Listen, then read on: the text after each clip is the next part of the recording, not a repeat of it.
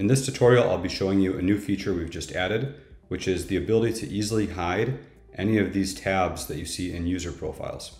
We've gotten feedback from customers that they want this to be more customizable. They want to be able to easily hide specific tabs so that they can have a cleaner profile layout. And we've made that super easy for you to do. So here in the WordPress backend, we'll head into Appearance Customize,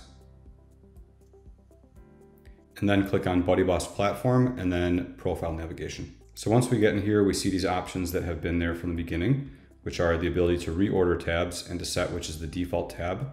So Profile is set as the default tab, and then the order of these tabs respects the order that has been set here.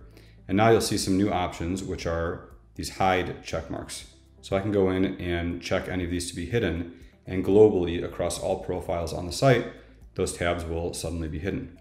So let's say I don't want to see forums or documents on users' profiles. I could go in here and check hide for forums and hide for documents and click publish. And just like that, they will be gone. Let me refresh the profile page. And you can see that those tabs are gone. The functionality for using forums and uploading documents in your timeline still exists for the user. It's just that we've hidden these tabs from the profile view to simplify. And then if I come back here, you might note that profile does not have the ability to be hidden. The reason is because that is set as the default tab. So it wouldn't make sense to hide the default tab that always needs to be visible. So whichever one of these tabs is set as default in here will not be allowed to be hidden. We know people also want to be able to customize the tabs in groups.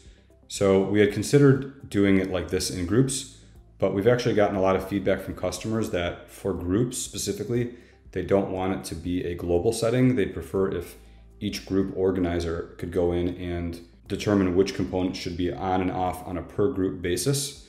So that's going to take a little bit longer. We're doing it a different way where we're reorganizing the group settings to give group organizers a lot more power to customize all this on a per group setting.